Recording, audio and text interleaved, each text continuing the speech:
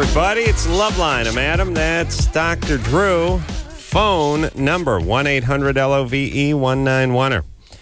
So I saw this news story about these guys. They're calling them like the Lost Boys or something. These are all the 16, 17, 18-year-old guys who are living in these crazy polygamist communities that are in like Utah and Arizona. I didn't hear about this. Tell me more.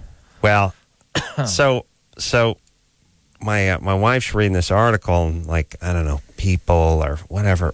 I knew you weren't reading it. Yeah. No, I wasn't reading it, but I don't like those magazines because it's always how much fun everyone else is having. Then they put the magazine down and they're like, you know where J-Lo went with her Mark Anthony of Just Because? Where? South of France. It's always that. Like, look, you know what I want you reading? National Geographic. Yeah, here's a guy. Yeah, he lives on top of a sharp stick.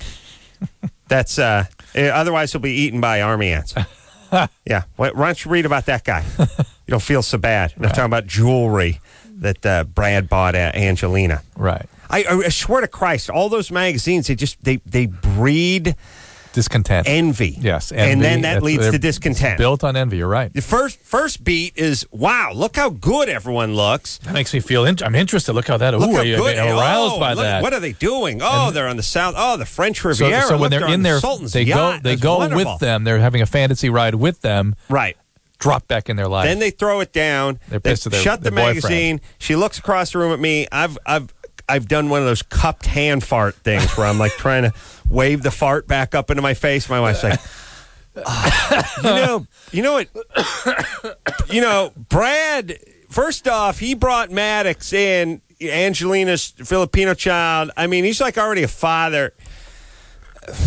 You know what? We need to go to China and get a baby. Yeah, we need to, so you see, everyone's walking down the red carpet. Everyone's having a great time at the Hollywood Night Spot. Everyone's doing everything. Yeah. And then the magazine closes, and then now it's on me. Why don't we? How come you never? Yeah. We never. I'm telling you, chicks got to start reading National Geographic.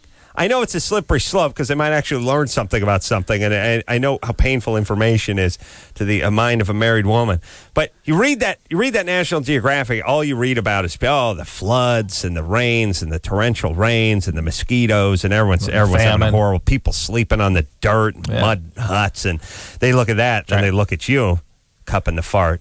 And all of a sudden you're looking pretty good. Thank you. Yeah.